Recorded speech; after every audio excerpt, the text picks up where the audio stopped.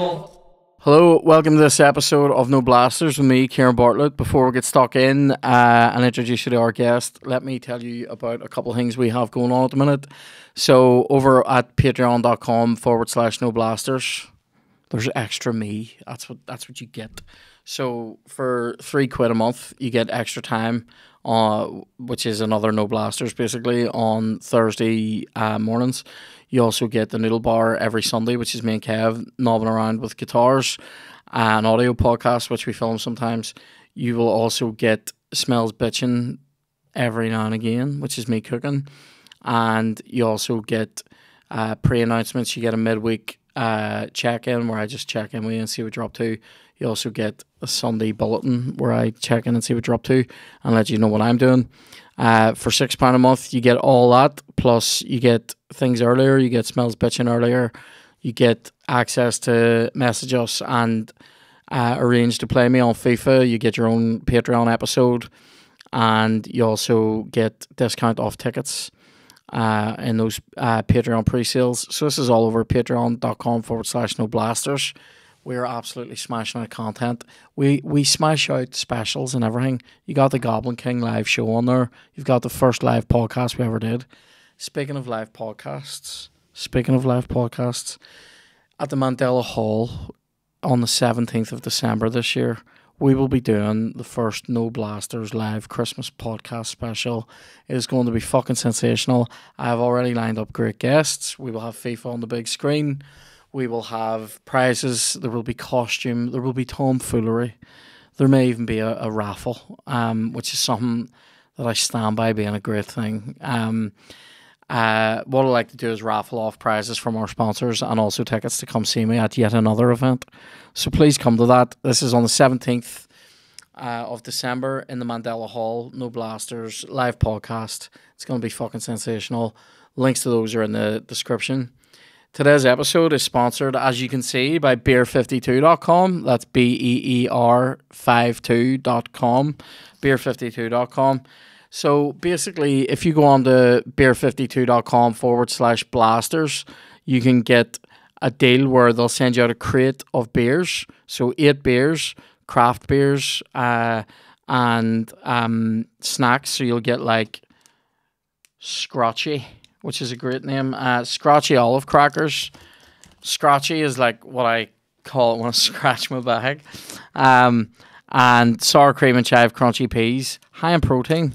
25% off your first order over there as well with this wee snack. Great times. So if you go on to beer52.com/blasters, you can get all this, 8 beers, these snacks for $5.95. That's just for postage.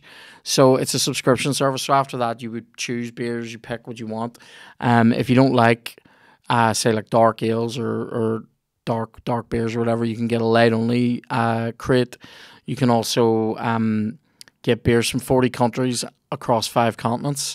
They have everything, all the beers you could possibly want. It's a great time. Comes straight to your door. You won't have tried some of these beers before, and then if you like it, you can go get more. So get on over to beer52.com. Like I said, that's BEER52.com/blasters. Today's episode is also sponsored by Joxer. As you know, Joxer is the finest restaurant on this good earth, right? Joxer have locations in Hollywood and Bangor. They have one of the best menus I've ever seen. Joxer is the home of chaffles. There are many pretenders to this throne. Let me explain to you in chapter and verse how Joxer is better than all of them. The sriracha, the maple, the vibe, the atmosphere, the chicken itself, the waffles themselves. Maybe you're there on your own enjoying it by yourself in the peace and quiet of your own mind. Maybe you're there with friends and family. It is a great time. Please go to Joxer. Check it out now. They are open late every week from Thursday to Sunday from 5 until late. You can get drinks. They do amazing drinks. They do all kinds of cocktails. They do mimosas. They do pina coladas. The menu's brilliant. They're very accommodating for all your dietary needs. They are dog friendly during the day. They are it's just a great place. It's actually just a great place. Please go check it out.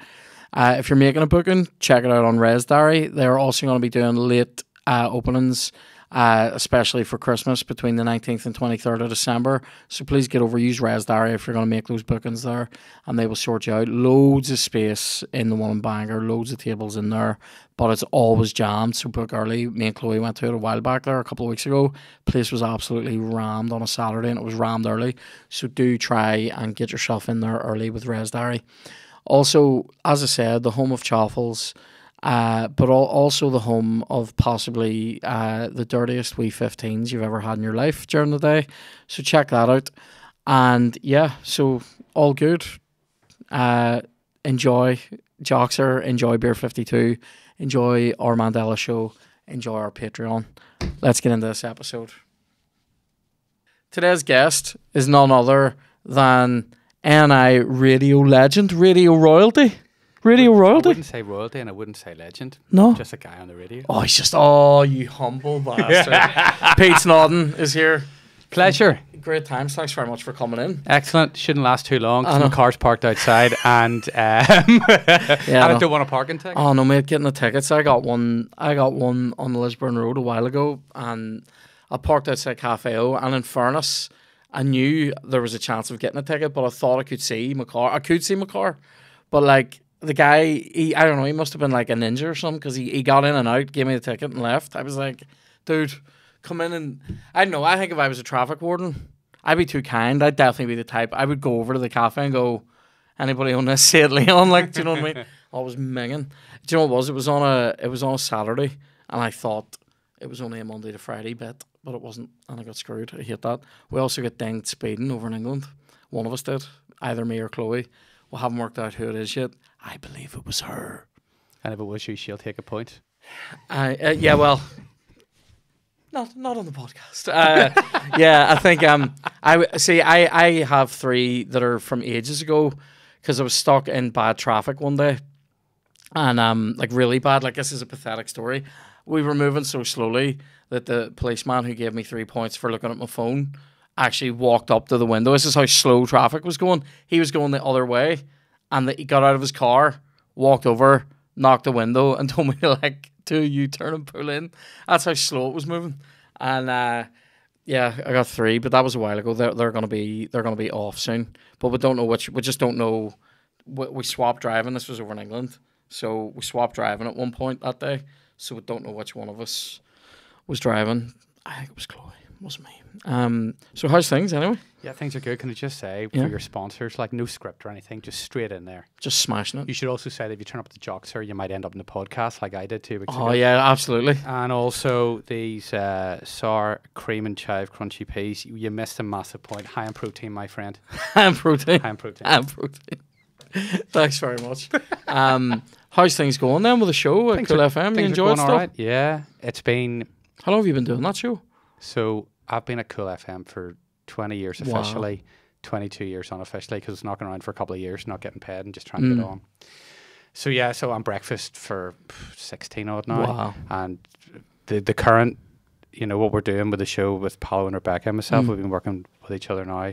It's the longest stint on breakfast, so it's well over 8 years. Wow. And it's good fun. And they're still paying us, so I'm delighted to be there.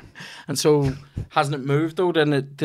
Do you still do it down in like, it's like near Newton Ards? Yeah. So Kiltonga Industrial Estate, the hub of, I suppose, it's like the showbiz capital of Northern Ireland. You go in there past Pritchett's Foods, where they do long life milk and stuff. And then down there, there's a bakery called Patton's. Right. Oh, yeah. Really good sausage rolls. I know Patton's. Yeah.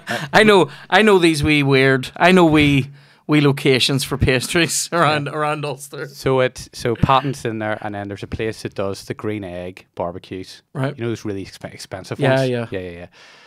So we're down in there, and like it's class. It's I didn't know that's where Patton's was. They do these dirty sodas with cheese and bacon built into the mix, if you know what I mean. So when you grill it, you get like cheesy bacon in the bread, It's very dirty. It sounds not as good as it actually is. Yeah, it's a great time. I really do believe that they miss a trick. So I've been going there for like 22 years. And when you walk in, the factory's on the left-hand side. So you're walking to the car park, you go through the gate. My understanding is it's just next door. And so you have a hatch there. Yeah, we hatch, you know, because the boys start in there like 2, 3 in the morning, right? So I think she go in there, open the wee hatch. I get my sausage roll first thing and then truck on to the show. Doesn't happen. What time do you be starting then?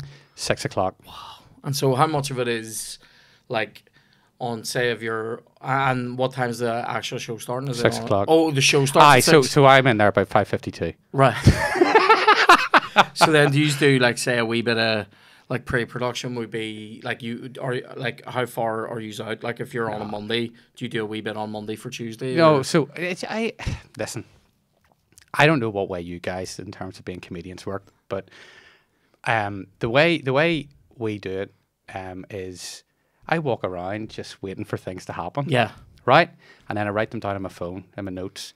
And then that just and I've realised over the years that I can switch off, but you never truly switch off because you're always on the lookout for something. Yeah. So if I'm out, let's say me and you're in the jocks here, right? Some punter comes in and then something funny happens. I'll write it down. We'll probably talk about it the next day and then use the audience in terms of getting their stories and the same sort of situations and stuff. But the great thing which I love about radio being live and not on demand like this is the fact that if something happens when we're on air, like let's say we've got a bit that we're going to do at 8:10. Rebecca's been out at the weekend and she's ran into someone and whatever's happened and we go, right, we're going to run with this, and then we take a phone call from someone and we just go, right, we'll shelve that, we'll move out to tomorrow and we'll run with this. So it's really cool that we can just sort of change everything on the hop. Yeah, because I worked for a wee bit in Talkback, you know, the BBC William Crawley show. It was these were in the Wendy Austin glory days. I worked there for a bit.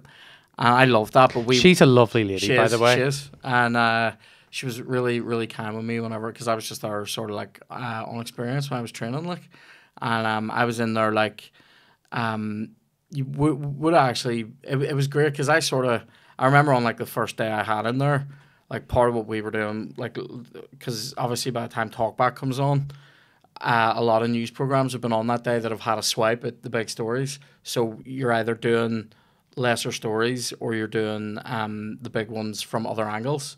So like sometimes you'd have to scour through, you know, like those local newspapers like the Andytown News or Impartial Reporter or something like that. The Morn Observer. The Morn Observer. The Bangor and County Down Spectator. All these ones, the right? The Newton Ards Chronicle.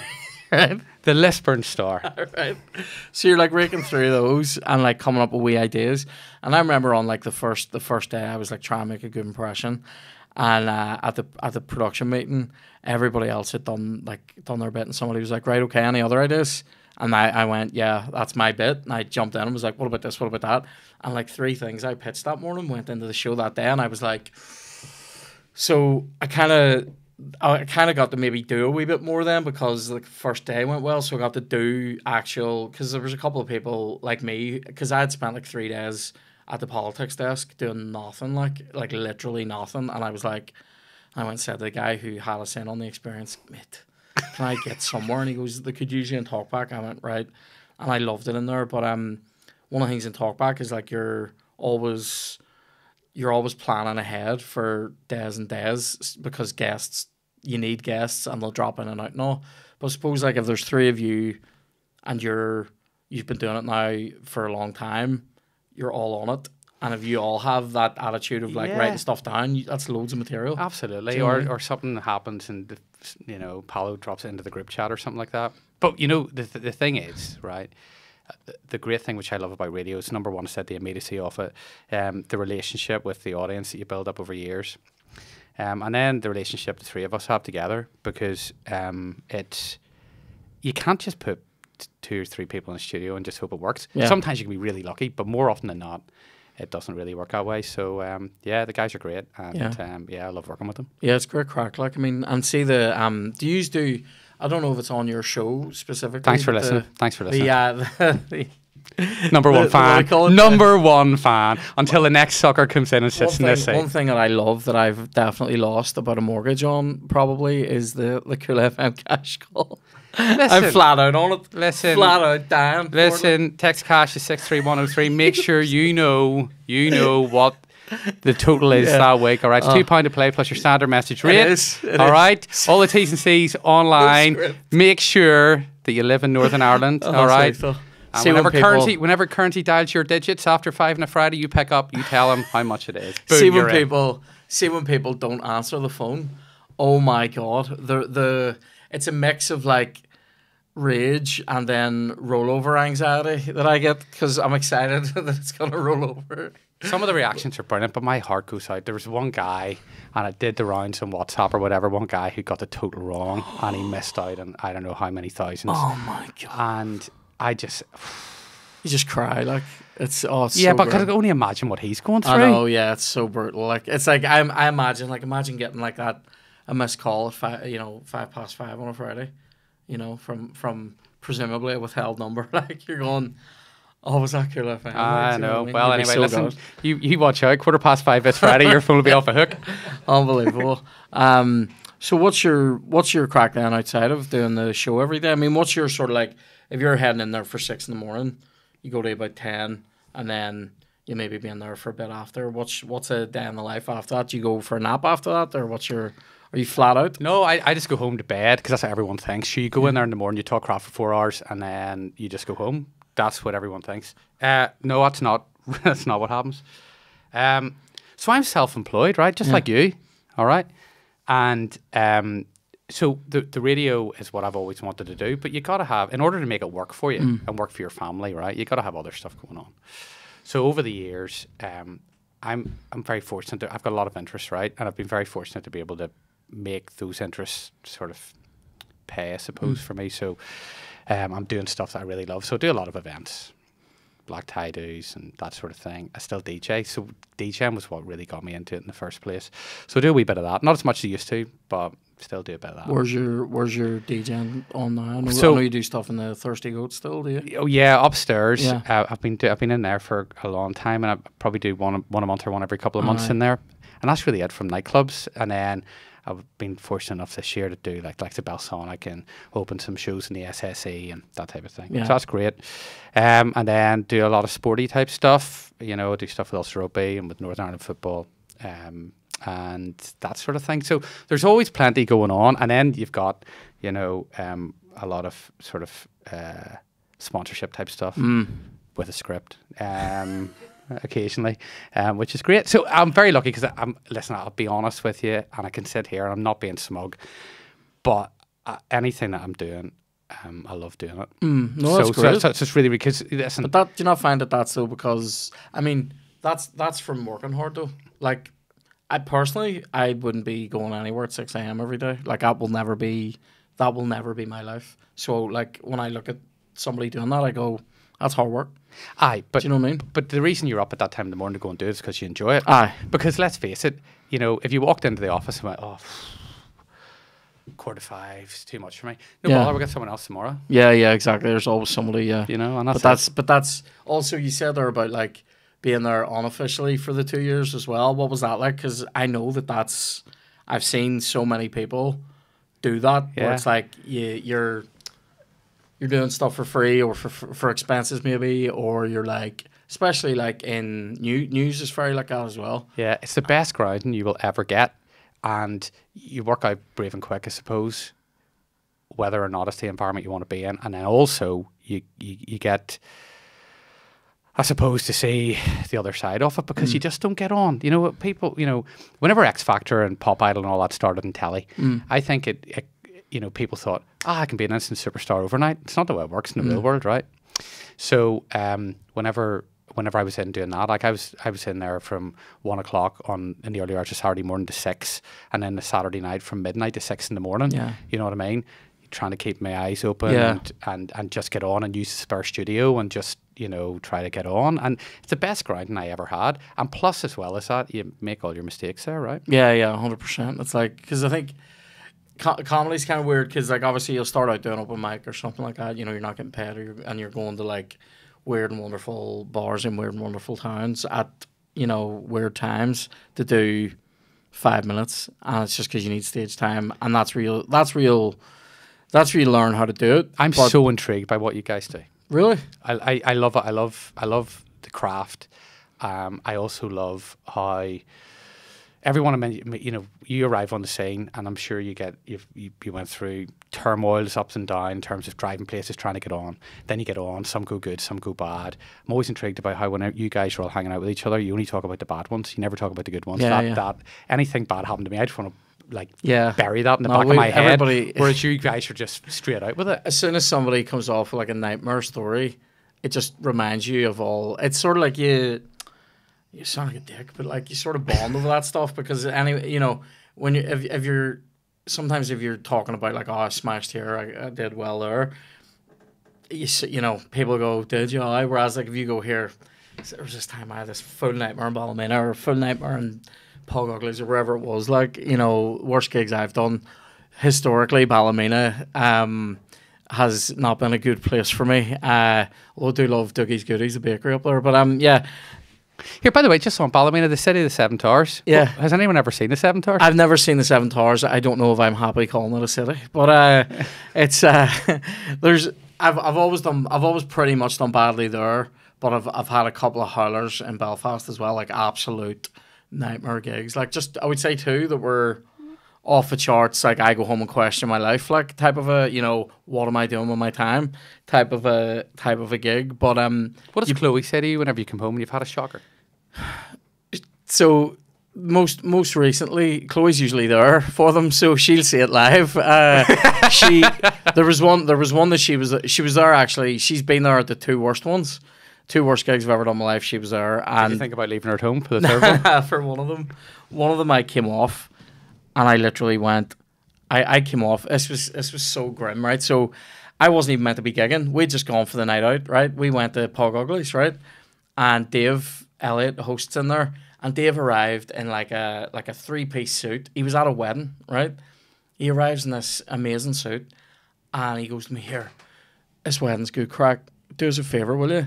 Jump on, MC the second half for me. I'll go back to the wedding. And I went, no problem, right? I went, yeah, because this was on Thursday night. On the Wednesday, I'd had a screamer in Lavery's, like a screamer, right? And I had new bits, and it was brilliant. And I went, no problem, mate, I can do that. And I go to jump on. All I have to do is 5 minutes, bring on William Thompson, literally go back up on stage and go give it up for William, and then bring on whoever was headlining. I think Shane was headlining. And I went on. Now, the gig had been a wee bit static, a wee bit stop-start, and the crowd were a wee bit quiet. It's not an excuse. I went on, and there was one sort of large group on the left, like left side of the room, like as I'm looking out at it, stage left, like I'm looking out, and one of them, this girl was on her phone, right? And I said like a stock line of like, you're a good crack being on your phone in the front row. And they hated it. They hated that I was even speaking to her, right? And I went, okay. And I said something over here to some other guy. He was a wee bit of an older guy, stock line. I went, I'm not saying you're too old to be here, mate, but your table does stink of piss, right? And we're sort of, and people normally love that. And he loved it, but his wife didn't. He loved it, his wife hated it. And because he literally went, looked at her and went, like that. And I went, right, banter. And then I tried to do a bit. And then that girl's phone went off, and I turned around and went, your phone? Like what? Like what is this, right? And I tried to do a bit of banter about her phone. Just ate shit, right? And it was like, this is the worst gig ever. And I mean, it was so bad. And Chloe's sitting looking up at me going, this is trash. Like, this is ages ago to be fair. This is like 2018 or something. I came off stage, literally went, well, here's William, right? I bring William on. And I hand him the mic, and Chloe's sitting there, and I go, I need to get out of here. And she goes, you've still got, and I went, I need to get the fuck out of here. And she was like, okay. And we left, and on the way up the road, I was literally just driving home going, why am I even doing this? Why am I even doing this, right? And she's just going, listen, it's a bad gig. They weren't a great crowd, but you were also a bit mean. Just like, be nicer. And I'm like, I don't want to talk about this. Like, it was so grim. But like now, it's like Shane ended up going. Shane was fully pissing himself during it, by the way, like at me dying, like loving it, right? And as I'm leaving, I go over and I went, mate, I'm out. William will shout you on, right? And he's like, oh, mate, stay. And I went, no, fuck this place, I'm out, right? And then he's really laughing then, like laughing in my face, right? And then he sends me a video later that night of him on stage. He said the crowd were so grim. He ended up, I think, did he sing? Shane ended up singing like what do you call it? Fairy Tale New York in like September, just to like make people feel better or something. Or some song like that anyway. And he sent me a video of it, and I wasn't ready to laugh, like, and but now I laugh at it. But like in the immediate, like, and it took me about 3 days to laugh about it because it was like I was the worst, and I had done, I like my experience had sort of been like I'd never really eaten shit. Like I'd had gigs that weren't as good as others, but generally speaking, my worst gigs were okay, and I'd had that for a long time. And then in the space of about a month, I did this other one. I did one about a month before that was horrendous around the corner from Pugs. And so in about a month I had these two, had like this really bad one. Then I had a couple where I went, right, I've regrouped, I went and did Lavery's, it was great. And then I had this and I was like, right, I need to take a break here for a bit and actually think about why I'm doing this. And I think it was then after that I sort of had I think I chatted with Shane, I chatted with Colin, I chatted with Chloe about like, actually people are trying to have a good night out here. And I had forgotten about that. I was very much in I'm just going to say whatever I want, not really care sort of a mode. And now, I don't know, like I believe that's at the heart of like whatever good is happening now is that I've changed my attitude to it. But yeah, we end up swapping the war stories is funnier. Do you know what I mean? Than going, here, I did great. And people go, right, I did great. Whereas if you're like, here, do you remember that time you went to do this bit and there was a guy sitting there just hating you because, like, you know, you're doing a bit about something that's affected them. Do you know what I mean? And then the whole room's looking at them sometimes. But it's part of the journey, right? It's a journey for everybody. It doesn't matter what your career is and what you do. You know, I look back at some of the stuff that's happened on the radio over the years and some of the stuff whenever I've been doing live events that have happened. And my wife, Julia, would have been with me the whole way through all the early years and stuff like that there. And she was the one I would have went, here, was it all right? I know. And she goes, yeah, it was great. It was great. And then there'd be the one she would go, yeah, it was good. And I go, I know it wasn't good. And she, so that wee bit of we all need that person for reassurance, right? Yeah, you need reassurance, but you do also need them to also tell you to wind your neck in sometimes. 100%, and that's the reason why you sort of changed your craft a little bit, right? Oh, loads, like where it's not to say that I won't come out. If I see somebody on their phone now, we'll probably, like in the front row, I'll probably go, mate, I'll probably say something and make a bit of banter of it, but it's so much more clearly crack and not me just shouting at somebody. Do you know what I mean? Yeah, do you know what I mean? Put it in silent. Yeah, it's a wee bit of crack though, or just. It's like I don't do as much that at all. I used to come out and really want to rake around the room. I love insult comedy. Like I love that. Like old comedians that do How do that. you take insult comedy when someone insults you? If it's about me being fat, I'm like, this better be the best fat joke I've ever heard in my life, right? If it's about anything else, my hair, my clothes, whatever, fine. By the way, Cobra Kai t-shirt, love that. It's great. I love it. Love that. Oh, got me. I'm very happy. Yeah. So like I would never do insult comedy about someone's weight, their height, something that they can't change. If it's somebody's wearing a rare pair of shoes, for instance, that's funny to me. Do you know what I mean? Or if I can say, here, mate, you look like, and it's not actually to do with like their face or something. Do you know?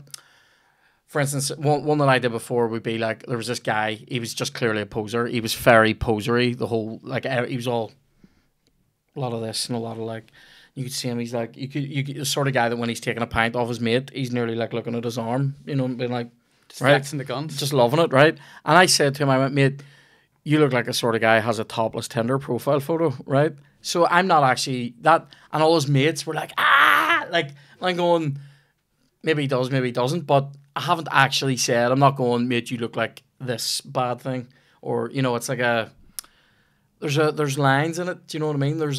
There's many subtle grades of what people are prepared to take off you. Whereas if you turn around to somebody and go, because I've seen some comedians do stuff where they'll go, look at this ugly bastard here. And I'm like, well, that's not funny now.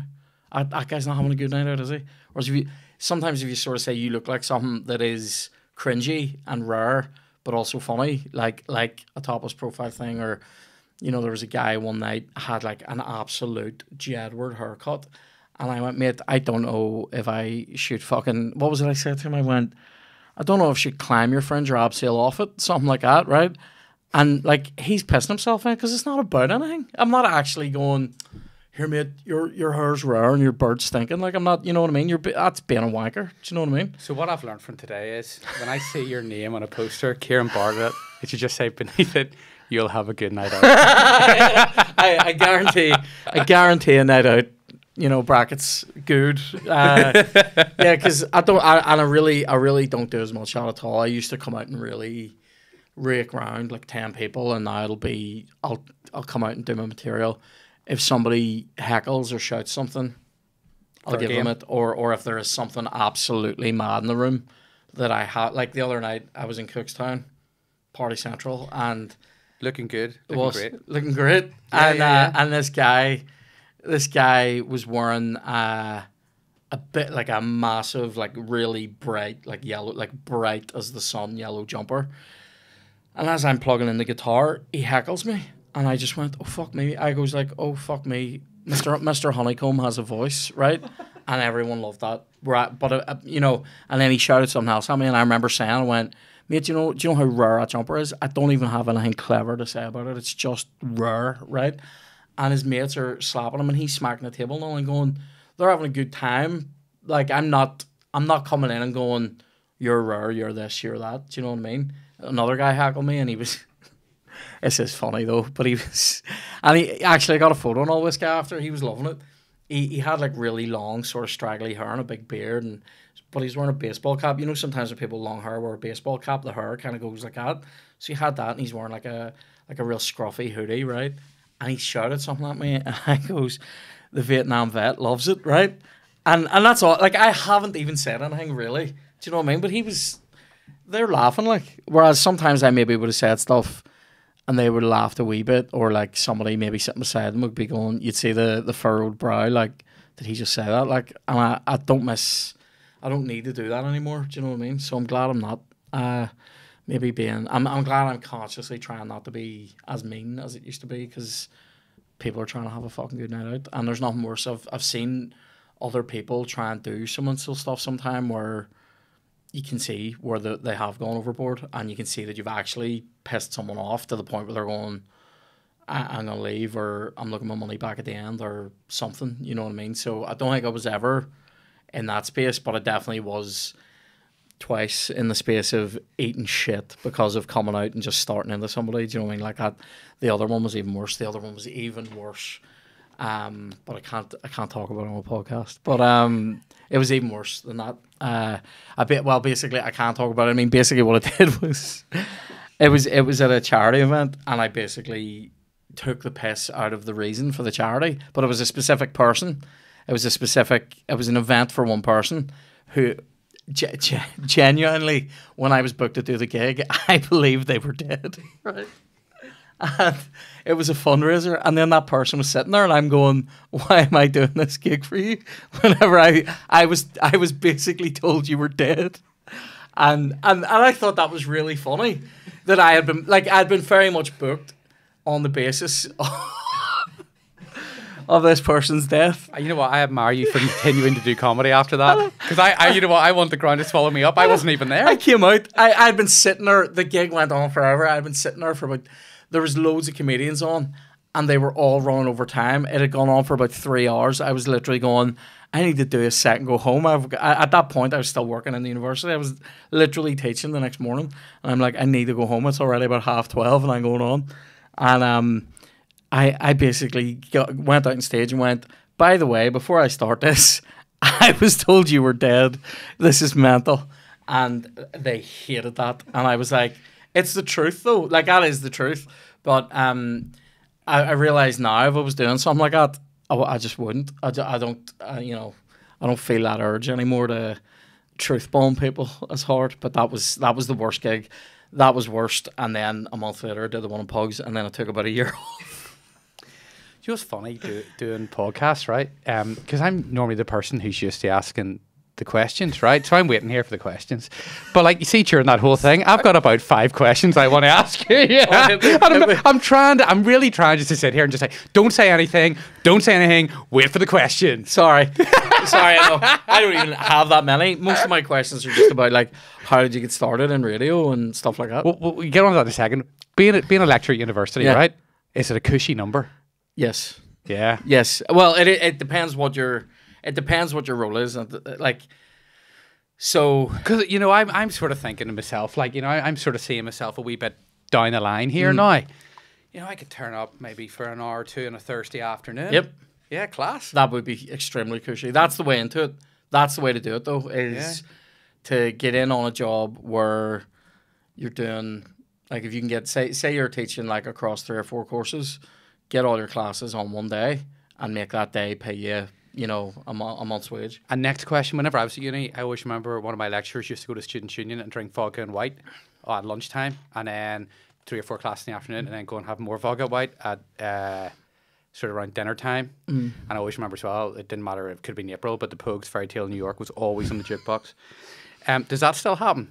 Drinking on campus? Yeah, I mean, some of them would still go for a drink. I mean, I don't drink, so I would have gone for more of a... I would have gone... You can cut that I know, out. yeah. Some of them will definitely go for a drink. I would have been more likely to go and have a chicken burger on campus, but like, yeah, I mean, some of them definitely do that, and some people I think there's less of the students going for a drink with the teacher. There's far less of that because that used to lead to issues, I think. But I mean, I wouldn't have done that. I wouldn't have ever drunk with students, but I would have had coffee with them.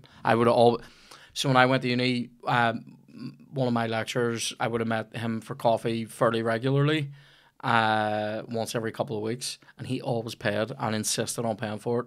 And it was because I was like a student and I had no money, and so I always did that. I would always insist on paying for coffee if I was meeting a student. Like Kieran Bartlett, guaranteed good night out and a free coffee. That's unreal. Yeah, so like, but it's cushy. If you can get in on teaching only, it's very cushy. So sometimes like you'll have a research element too, which means you've got to produce peer-reviewed research, which is that's the harder work. Whereas if you get in on a teaching only role, can you get a teaching only role with someone else to do your notes for you? That'd be good. You could get like you might get notes off a predecessor. I did that. I provided notes for people that were taking over from me. That's because you're a nice guy. Back before you changed your ways, you would have said, you would have torn the notes up and all. Screw you. You go and do it yourself. It's funny you say that because there was one time when I was still working there that somebody. It's just so bad now. So when I was leaving, I provided like all my lectures and all lectures for the following term as well. I provided all that, but when I was still working there. Somebody asked me, could they have notes because they were teaching a module that I had done before, and I did basically go, what do you think you're getting fucking paid for? I was like, I definitely know. Oh, mate, you've triggered me now because I definitely remember saying the words, that's my IP.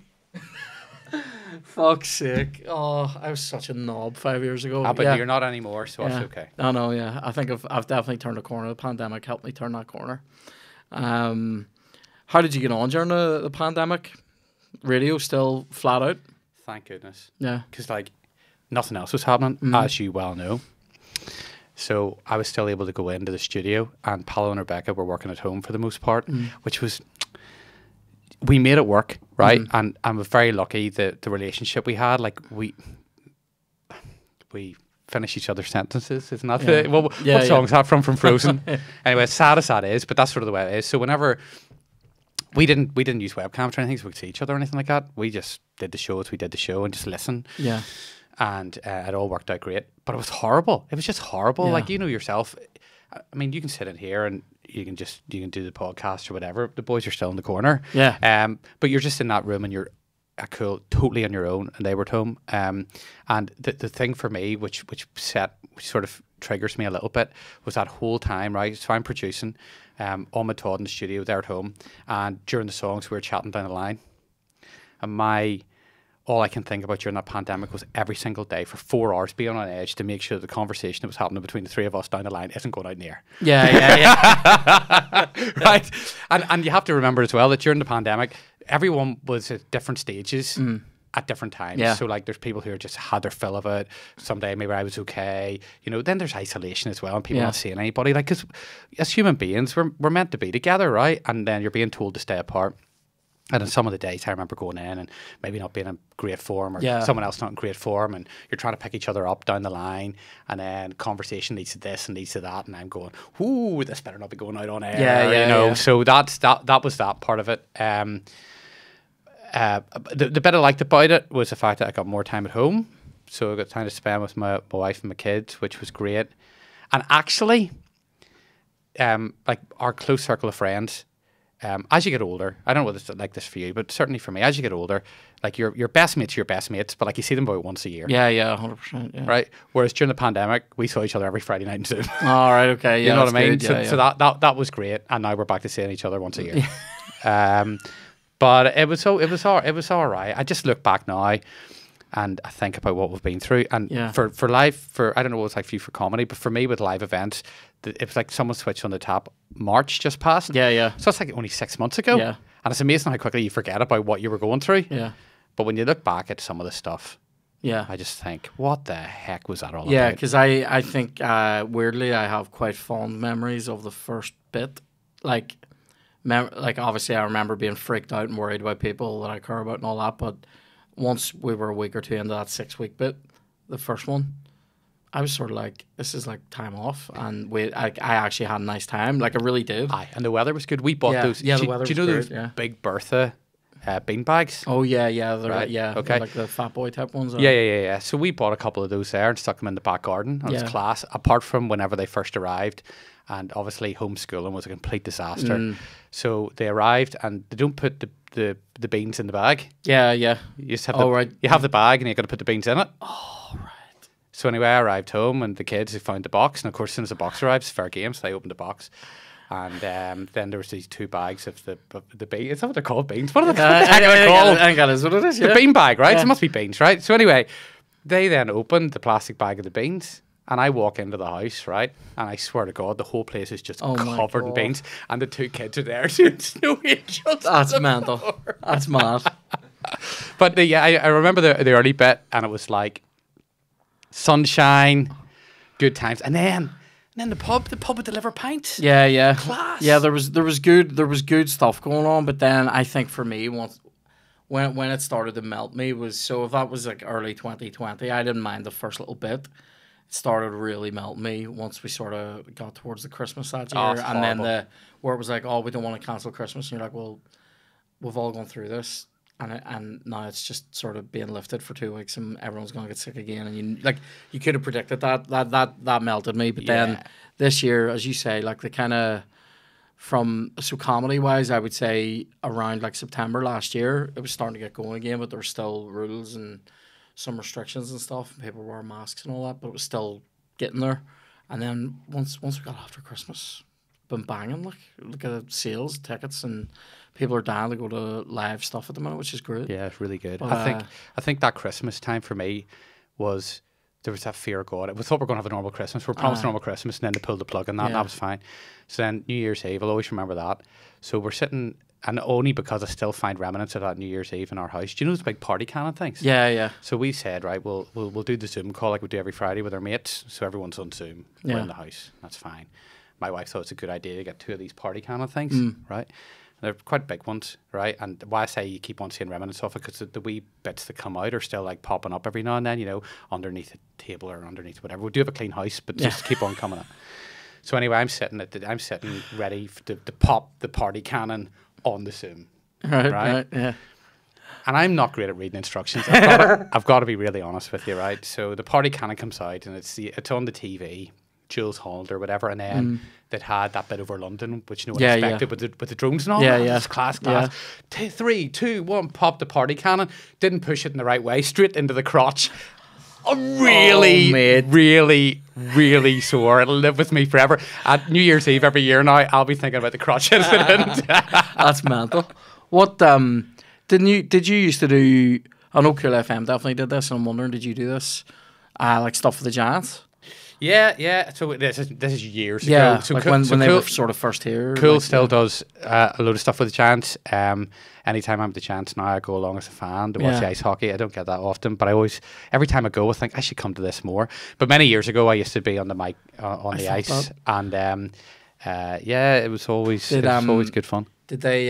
Did you ever fire the No. subway gun? Right. I always wanted to do that. I am both desperate to fire it and also to catch one. Like, I don't know that I could do both from the same shot.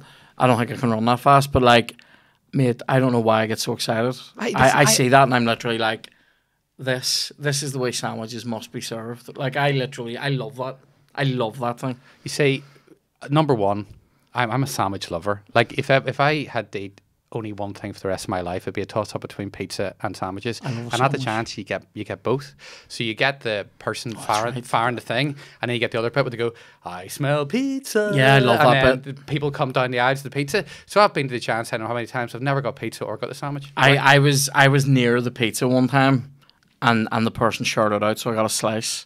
But the rocket sandwich, that's like, I don't know that. Do you know why I think I love that? And this is so weird, but this is where the synapses are right now. Do you remember Gladiators, the show? I loved Right, Gladiators. I lived Saturday for it. night. Yeah, right. It's coming back. But people, I worry about but that. People forget it came back on Sky One about It 10 did. years ago, It did. and it was wick. bad. It was bad. wick. There was one amazing episode on Sky though, where they made everything was tougher. The thinking being people are fitter now, and we're gonna get like amateur athletes like coming on here who are actual like pretty good athletes. So they made the travelator harder, and like maybe the second or third episode on Sky, and I think you can still I see think you're this. the only person watching it, but well done. This is good knowledge. This is unbelievable. They two guys go to run up the travelator, and they both just burn on it, right? And they come back down, and they go up. And when I say they go up it about 8 times, and neither of them make it, that's like it's excruciating. The clock's winding. They've been doing the eliminator for 5 minutes, right? And they eventually ended up switching the travelator off. So they just run up like a ramp, and you're like, and the two of them are absolutely dead. There's no legs when they get up the top. Oh, it's so funny. But yeah, I worry about it coming back. But you remember on the old ones, there was one of the games, the Gladiator stood behind like a big gun thing that fired tennis balls. Yes. The Subway cannon reminds me of that, and I just so I'm getting like, I'm looking at it going, there's a sandwich in there, but also going, 3, 2, 1. Like, I love it. Do you know what I mean? Okay. Who was the main man with the whistle on the Gladiators, the original? Referee John Anderson. Yes. Good knowledge. That is I loved it. very Do you know good. I had What was John Fashion's the statement he always said? Awooga. He Very loved good. it. Awooga. He loved it. And Ulrika Johnson. And who was your favourite Gladiator? Do you know, I loved Cobra. I loved him on the rings for whatever reason. I loved that. I loved that he used to do the karate kick when he came out. I loved that. Who was your favorite? Jet. I love that. I love that. I'm like, Cobra, see his muscles. Just like straight in. Oh yeah, Jet was excellent. Yeah, very, very. Yeah, good times. I love that show. And you know what? My late dad, even though he never said it, I know he loved Jet too.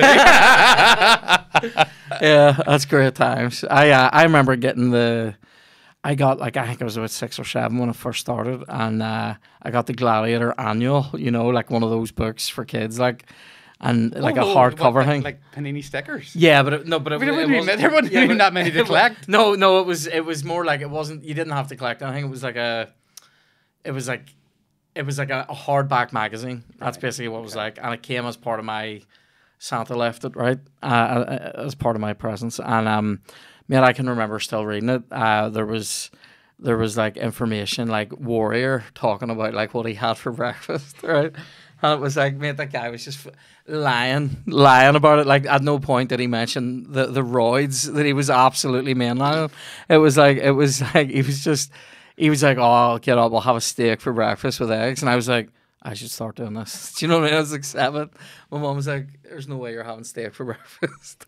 They're having like steaks and just like about 12 eggs a day each. And then like there was stuff in it. there's stuff in it from Gladiators that only lasted for one season. Do you know what I mean? So like Flame, never saw her again, or there was a couple of other ones that were never really in it, and it's just a ridiculous book. But I loved Shadow as well. I remember he used to beat the shit out of people with the pugil stick. I loved that. The one person I always think about when I think of Gladiators is not any of the Gladiators, but a girl who won Gladiators. It might have been the first season of it. Was she from Liverpool? Eunice. She won the Jeep. She won the Jeep. And then I remember that the big thing was that she sold the Jeep because she had no money. So she sold the Jeep, she got the cash, and then she turned up as a gladiator like a couple of seasons later. I remember that.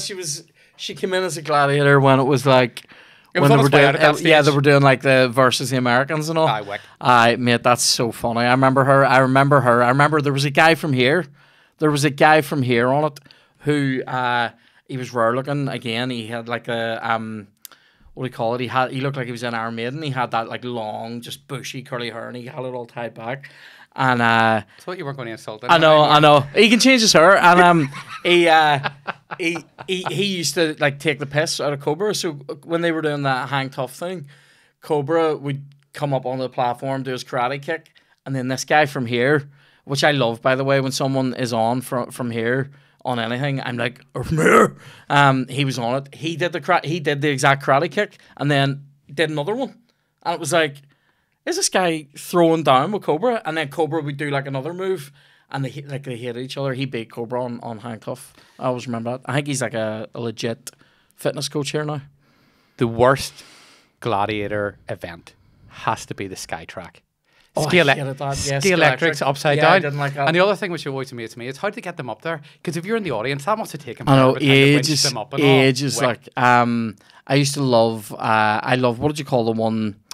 Was it called Powerball or something like that? Where they had the baskets and you had to throw the ball into them, and it was like they would just rugby tackle people to the ground. I loved that, and I loved what do you call it? I used to love the pyramid. Do you remember the pyramid? It was like the corner of a pyramid, and people would just like sometimes they're getting up to the top, and then Wolf will just grab the back of him, chuck him down. Loved all that Wolf banter as well. You know, Who's Afraid of the Big Bad Wolf, and him like mouthing off at John Anderson and all. I love all that. What a show. Do you remember, I was going to say, there was a guy I always remember on it, he was American, he was called Wesley Two Scoops Berry, because he always got 2 extra scoops of potatoes on his dinner. I thought that was banging. I looked him up. I looked him up one time, and I think he was in jail for quite a serious crime in America. Right, okay. Well, you know, I can't remember him. But like, what are you doing at lunchtime? Was he at the university one day? No notes to do. Just whatever happened to him. Mate, you would not believe the amount of time I've spent down rabbit holes looking up contestants from various game shows and like looking up. There was a moment I watched a Sheffield Wednesday match one time in like 94, 95-ish. When they were good. And when Chris Waddle was coming towards the end of his career, and there was a moment, I have spent my life looking for this moment, where Chris Waddle boots the ball in, but he's very much like, you know when you're going to fall, and you're all over doing all this, and he's booted the ball in, and he's nearly running backwards, because he's like really swung around to kick it, and then he's nearly going backwards, and there was this moment where he just turns around and actually grabs onto the camera to steady himself, and there was just this moment where Chris Waddle's face is there, and he's just like, I've spent my life looking for it. No joy? No. Like, I mean, every now and again, I'm annoyed that I've mentioned it today, because I'll definitely feel an urge in the next week when I catch an hour to just be like, a fresh Google for it, like, you know what I mean? See, has anybody uploaded it? You know what? There's one moment of television history that I would love to find, and I, like you, have been online trying to find it. I can never find it. So it's around about 1990. It's the Italian World Cup, right? And the big song is obviously Nessun Dorma, Pavarotti. And you know the way the song goes, right? Well, if my memory serves me right as a child, I'm 10 years old. Bob Monkhouse was on the telly on a Saturday night, right? And he did this whole sketch, and he changed the lyrics of the song. And the lyrics of the song went something like, I keep my pigeons in the loft, right? And then it builds up and let them fly free. And he's got this like birdhouse type thing, and then all the pigeons come out and all at the end. And I just remember as a child thinking this was hilariously funny. And I've been online more times than I've trying to find it. Can't find it. Mate, he was banging. Like, have you seen the documentary about him? I haven't. No. There's a brilliant documentary about Bob Monkhouse about like he was he was like a, what's the word, like an obsessive collector of TV, like actually all footage. Like he recorded everything that was on. Like he had made his money early in his career. He made a lot of money, and he was one of the first people to own like technology that could record from TV, and he recorded. He would have everything. Betamax and everything. I know, yeah, he had, but he kept it all in a shed in his garden that it just kept getting bigger and bigger and bigger. That's where the pigeons flew out of. It kept getting bigger and bigger, and like he would have all the radio times and TV times, and he had even got, like, in the days when TV was kind of like the schedule might change just according to, like, oh, we're running 5 minutes later, we're running like 10 minutes early. He would scribble out the time that it was meant to be on it and write in the time that it started and all, and like he was obsessive about this, and he actually had footage of things that, like, the BBC and ITV didn't even have anymore. So, like, but it was, He would have been and he a good was really librarian. funny. Yeah, he would have been, but he was probably funny, that guy. Like, I mean, because it's weird, because Shane and I were talking about this, about like some of these older comedians that were like, ended up doing like game show host presenting and stuff, but like they only got to do that because they had been absolutely smashing it on like the club circuit, like, do you know what I mean? And Our like, very own Roy Walker. yeah, absolutely. I met him on a thing there. I was talking to him on Saturday there for about a half an hour. Unbelievable, just the Never best had a crack. conversation with him. Used to see him come into Jenny Watson Bangor occasionally for a pint. He was full of crack. I can't talk loads about where I met him because it's gonna be a thing, but like really, like, just top banter, and like there was a couple of times where he was like dropping jokes that weren't for anyone's benefit, like but his own. But like I could hear him through earphones, so like. I know you can't say what it is, like, but it sounds dodgy as I hell. know. It was a wee TV thing, but I just don't want to say what he's doing in it. But like he would drop a bit of banter. Oh, hold on a I wee was like, second here, right? You're going to do all Dairy Thanks. Girls here. Like, how they kept I know. Liam Neeson in the final episode of Secret, it's beyond me. I know. But like he would just come off. He came off with a couple of things where it's just like me and two other people, the only ones that can hear him. We're wetting ourselves, like. There's nothing funnier to me than somebody saying something funny that is for no one's benefit other than their own. So like, this one day, my dad would be like a really fussy eater. Like he wouldn't have anything. He wouldn't, like. I think we got off the plane one day. I went traveling with him one time to Rome, and literally as we got off the plane, my dad was like, "You smell garlic." Right, and I'm like, you might smell it here in Italy, like, and just garlic used to turn him and all that, and garlic was a real big deal for him. Garlic bread, stinking, wouldn't, like, the smell of garlic in the house, he'd go out the back, like, it used to really drive him up a wall. And but there was this one day, a couple of years before he died, we're sitting, so he's sitting in like an armchair watching TV like this, and say I'm sort of sitting where you are, but back a wee bit, right? So he doesn't really even know. He knows I'm there because I'm the person that's watching this. I was trying to do those. Do you remember Jamie Oliver did those 30 and 60? It was a 30-minute meal and a 15-minute meal. So I was at the 30-minute meals thing, right, where you basically do like a 2-course meal in 30 minutes. And I had no one who can do that in 30 minutes. and I know they all. I had this one down to about 35, which was pretty good because most of them take about 40 or 45. But I had the book and I was sitting with the book. And I'm watching the episode because I'm about to go in and make it for us, right? And my dad, I wasn't making it for my dad because I knew there was garlic in the thing, right? So I'm making him something else. So I'm sitting there with a book watching this, and he's sitting reading, he used to read the Irish News in the Mirror every day, right? So he's sitting reading one of them. And Jamie Oliver, my dad, would never watch a cooking show, never really cooked in his life, except to put oxo cubes in the beans. That's a whole different thing, right? But anyway, we're sitting there, and Jamie Oliver's going, right, guys, 30-minute meal mindset, get the kettle on, get the cooker on, everything's ready, all your ingredients are out on a chopping board, we'll get this going. Right, my dad, I just see my dad start going, right? And then he goes like, Jamie Oliver's like, right, so you take this salmon, put it into the dish now, then you add in, passata, you add in basil, you add in whatever it was, all these different things, right?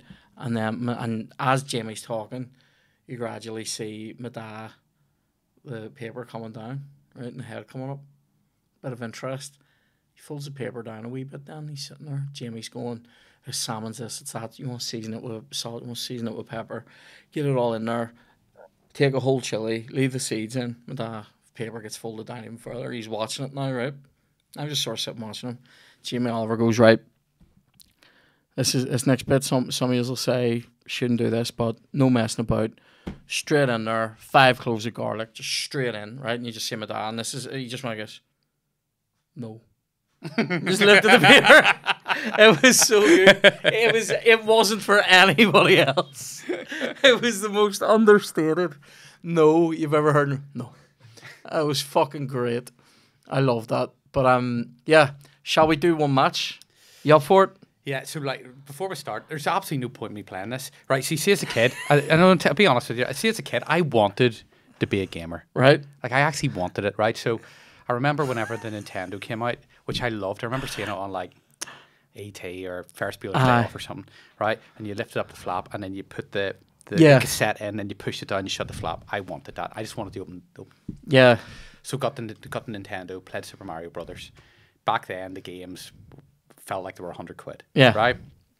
Used to go down to a video store in Bangor and rent them out. Yeah. The Legend of Zelda. What a crap game. Really? Yeah. I thought it was good. I hated that. All right. I hated it, right? So anyway, that was fine. Spent a few months trying to be a gamer. Never really got on, right? And then that was fine. So then the Mega Drive came along.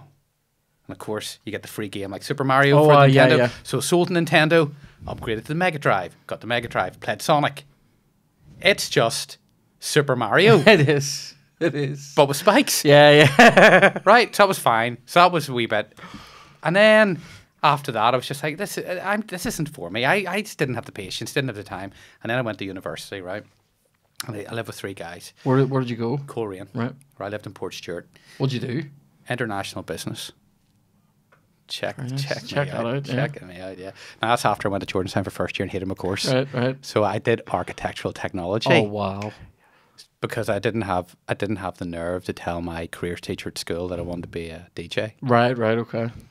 And so well, you're good at technology, you need to go into Yeah. So I went and I lasted 6 weeks, and then I just went and got a promotions job, and then my dad was a real stickler and he was like, you have to finish first year, so I had to do my exam. So I passed that, not that it mattered, and then went to Korean. Right. So anyway, I'm in Korean, and getting to class on a Thursday morning was just grim because it was Kelly's on a Wednesday night, right?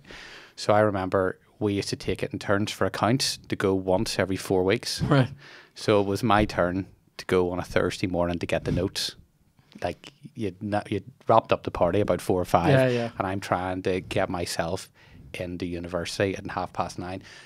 So I get myself into university at 9:30, have the most horrific day. It's like 3 hours of accounting, like it's just grim. Come back, right? And the boys I live with, they're still in their boxer shorts. They've been up since 11, and they're just all day playing FIFA. Do you want a game? No. And that's all. It all reminds me of boys at uni sitting in their boxer shorts playing FIFA. It's my life. And the thing about it is, I'm so wick at it. I might as well just set the controller down here and just let you. I love that. But I love that. By the way, tell me this. Why do you get such a buzz out of chinning someone 10-0 who's got absolutely no interest in playing? Because I think it's right. I link it to when Man United get drawn in the 3rd round of the FA Cup. Every now and again, they'll have to play a non-league team. You have to beat what's put in front of you. Someone in the Vanarama Premier League. Yeah, exactly. Yeah, no, I don't mind. If you loved FIFA, I'd play the same as if you don't love it. Because you're a professional. Because I am dispassionate. I dispense with people without thinking about it. It's all covered. Can you set that up? You can do a penalty shoot. I am all for the penalties. There's something going on with the colour here, by the way, on the TV. I don't know if it's an Xbox thing or a TV thing. By the way, can I refer to your username here on FIFA? Absolutely, yeah. Yeah. So you are Mr. Big 1234 1986. 1986. Right, okay. So if I go to, all I can think about is that song, Mr. Big, To Be With You. Oh, it's a great. Do you know it's a great song? To be fair, come on, baby, come on over. Let me puke on your pullover. So what, Dan? How do you know how to set this up? So you do just do a penalty shootout, or? Yeah, all right, hang on. Oh, here, do what every good engineer does, Dan. Turn it off and turn it back on again. Is that the way forward? I think so, yeah. Probably. The console altogether. All right, okay. Here, do you want me to do it from here? Yeah. Right, let's see if it works. Right. See, boys, this is a bit now you're going to have to edit out. Yeah. Oh no, we'll leave this in. The fans love this. This is behind the scenes. This is no blasters. This By the is way, great injury name time. for a podcast, by the way. Thanks very much. Reminds me of being in primary school and whenever we were P5 and you're allowed to play football in the playground. Yeah, exactly. And that was a key rule. And then you stood there on the wall and someone comes up and toe pokes it right into the... Yeah, into the party popper, as they say. Yeah, into your thigh. I always found was worse. Do you ever get like a stingy one there? Like I used to do nets, so I used to get this a lot. And the worst football for it was those rubber miter ones. You know, ones that your school would have had. Oh mate, they'd leave the print of the ball on your leg. It was the worst. I think it's working. Yeah, color saturation is back. The caser would have been the football back then. The caser. What was that one? Proper leather. Oh really? And it was like blowing up like far too hard. You see if you got that in the loaf. Like knock you out. Getting those ones that are blown up too much in the face used to be great crack as a keeper. So I take it you're always Man United? I am, yeah. I'm just saying, I don't know. I'm not sure you can. Is there not a way to do this, Dan? No. Oh, I don't think so.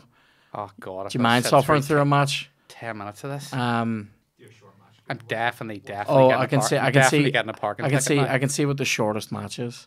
Hang on. Where are we? Settings. Somebody help me. I can't. Hang on. Game mode. Here we go. This is us getting into it now. Customize. This is top banter, by the way. But I've always thought this whenever I was back in the day in the Mega Drive, I was going through the settings, going, "Oh, this is class." yeah. See whenever. Oh, here that's the wrong thing. See whenever you were saying there about those uni days. Like see getting. We can go for a 3.5 match, so that's quite short. Still 6 See- minutes of time. I'm never going to get back.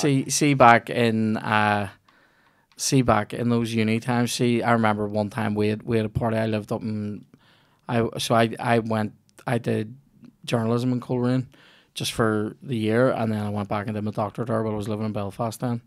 But so show us this wee second. Oh, well, yes. I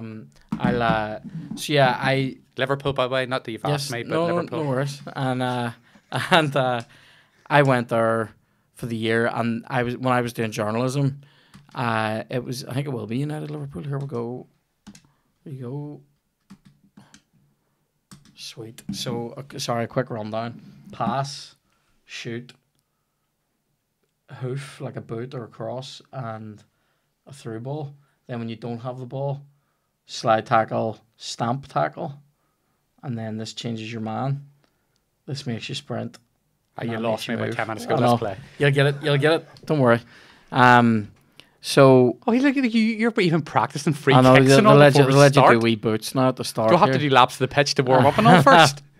And so they we did. So anyway, we had this party. There was this, went out one night, went to the Anchor in Port Stewart. Great place every Tuesday and Thursday. It was great, right? And so we went and got wrecked in the Anchor, and then somebody said to me, you know those fateful words, you hear somebody goes, "Here's a party after," and you're like, right, is there? I? So we went to this party, and the party started at like 3 a.m. So at about 7, the party was kind of wearing down, and This is so poor. do you know what I remember being so depressed? And you were saying about that thing of like you can't get up in the morning and go in because you're wrecked. And I remember coming home to my house, and one of the girls that I was living with, she used to drive us into uni. I'm really not doing anything here, by the way. The That's computer seems to okay. be No, running it's, up it's themselves. all good. And she was downstairs getting ready to go to uni the next morning. I remember walking in the house. You know what? You know when you just reek of the night before, you reek of the drink. Oh, there we go. Like, I mean, it's been coming. Don't worry. And I just have to do it. This satisfies. I don't know what it is, but there's a deep need in me to just. I don't even care who I'm playing. But the what I call it. So she's literally getting ready to go out to uni. I remember walking back into the house. I'm still probably a bit drunk. I walk back into the house, and she goes, "You going to university?" And I went, And I remember stinking a drink, lifting my wee uni bag that I had, and going straight in the class. We had a 3-hour shorthand class. I don't know if that means anything to users, but for me, that's not a good time.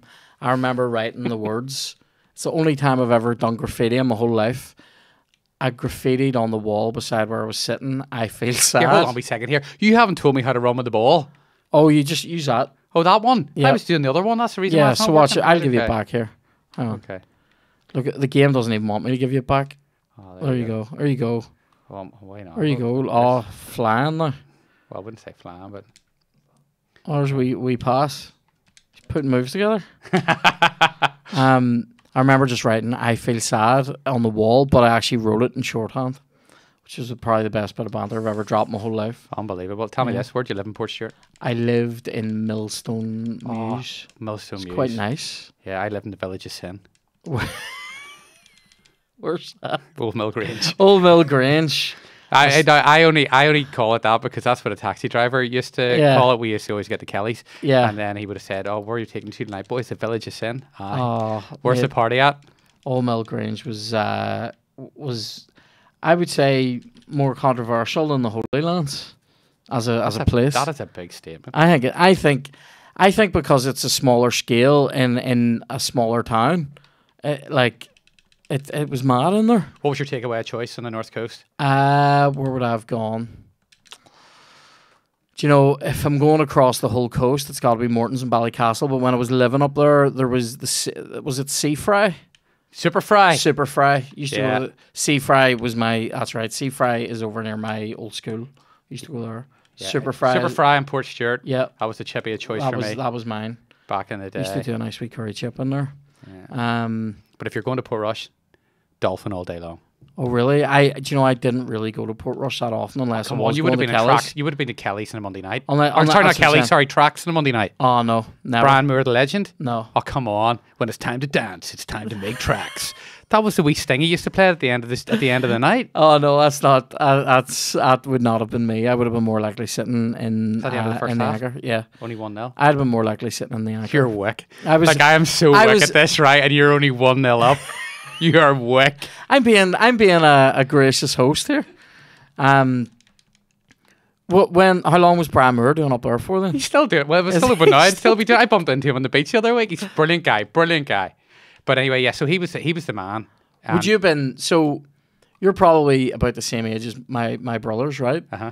So would you have been into the dance music scene here in the 90s? Mate, Was that's your what got thing? me going. Yeah, so I started DJing when I was 14. Wow. And then I started, there was no YouTube. I didn't know any DJs, so it took me forever to learn that the aim of the game was to match the records in terms of the beats. Aye. So I started then DJing out and about when I was 17, and that was it. And then the other thing about getting onto radio was I always wanted to do what I was doing now, but I didn't think I would have the conversation for it and whatever else. So I thought the best way in was through dance music. Yeah. So mix the songs and then just have to back announce what you've played. Aye. And that's how I started. That's mad. And then how long were you at that then before say you were doing radio then? So I started in clubs when I was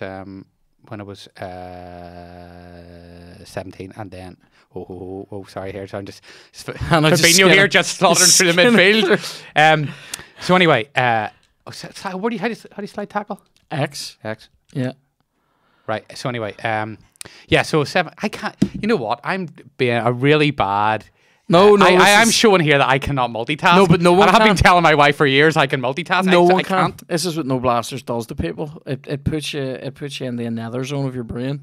You're always between two things. So anyway, 17 I started, and then I was on the radio when I was 19. Right. That's mad. So were you sort of?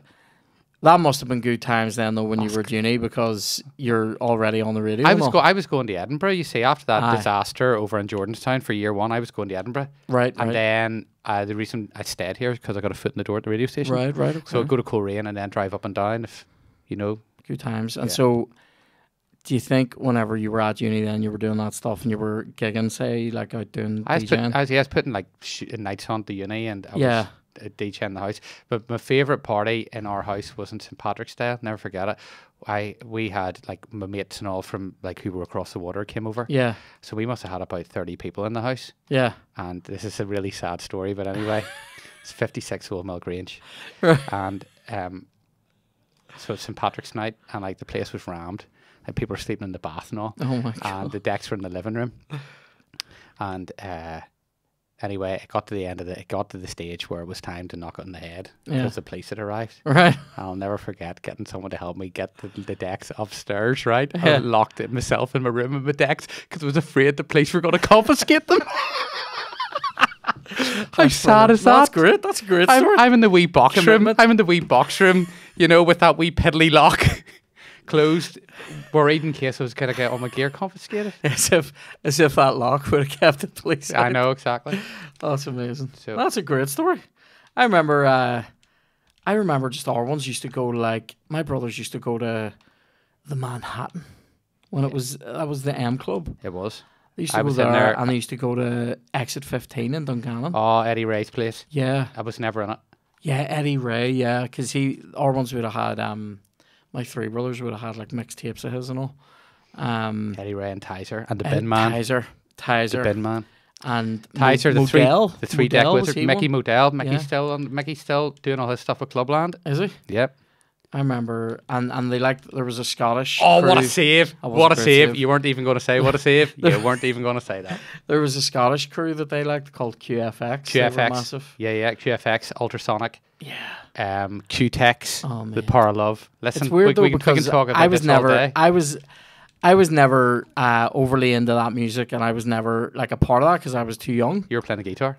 Yeah, and then I got into like guitar and all that, but like it was like I would have been more into like metal and all that, but my brothers were flat out into that, like, and like when Scooter was, you know, when Scooter was doing like back in the UK and all that sort of stuff in Stuttgart and all, they had all the what do you call them, Scooter and the Time Frequency and all these weird dance acts they were into. Yeah. So I went to see Scooter in the King's Hall in So did my in brothers. 1995. So did right? our brothers. Right, and he had just released back in the UK. Yeah. But this is how sad it is, right? So obviously it's the mid-90s, right? Yeah. And I remember the conversation walking up a Lisburn Road to go to the King's Hall to see Scooter. Yeah. Because obviously he had just released back in the UK, but he had also done a version for Ireland called Back in Ireland. Right, And we're- okay. And we're going up the Lisburn Road, and the conversation is, what do you think he's going to say?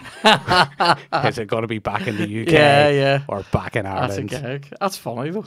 And then I opened for him in Belfast. Did you? Yeah, in the summer there, but also the year before Wow. in Custom House Square, which was a like a full circle type Have you thing. met Scooter? Yeah. Oh my god, what is he? What's he like? He's such a cool guy. Really? And he's got a manager called George, and George Right. is just like, Pete, you brings the party. and he's so cool, right? So anyway, This is so funny to me. I So love that you've met him. Yeah. I love that. and he's right. So anyway, but you see the story I just told you about walking up a Lisford Road. I told him that. Yeah. This was night one of the show, and then the next night he did like a medley of all the Scooter tunes from Right, around yeah, that yeah. time, Endless Summer, back in the UK. Yeah. And it's great. That's amazing. Really, like, really good, and just a really nice guy, pretty unassuming. That's funny. Like he, do you know what it is? I say unassuming, but like if Scooter walks into a room, like you know it's Scooter. I think so with that early stuff, I remember that, like, because our ones were flat out listening to it, but then all the other stuff like the Logical song and all that later stuff, Chloe remembers that more. So there's this weird thing happens occasionally when we're out for a drive, where we like going for wee drives, and occasionally one of us will just be like, Scooter for the next hour, let's do it. Raking along as if Tell you we're, what, you if know. you've seen the price of petrol, you won't be driving for an hour anytime soon. I know, mate. If it wasn't killing it comedy wise. Can I just say, and I'm not blowing my own trumpet because I did well. didn't really know what I was doing there, No. but you only beat me 1-0. I did. I haven't said that. That was half the length of the game I would normally play. So I could have done 2-0. I was also being somewhat gracious occasionally. I was hitting a lot of shots from outside the box. So in other words, what you're saying is you have changed your tact. That's with, what I do. with playing FIFA in the I same wanted way you as to have a good night. you've changed your tact with the comedy. And you know what? I'm having a great time. Thanks very much, mate. Well, here, thanks a million for coming on. Thanks, Usins, for joining us. We will see you in the next one. Take it easy.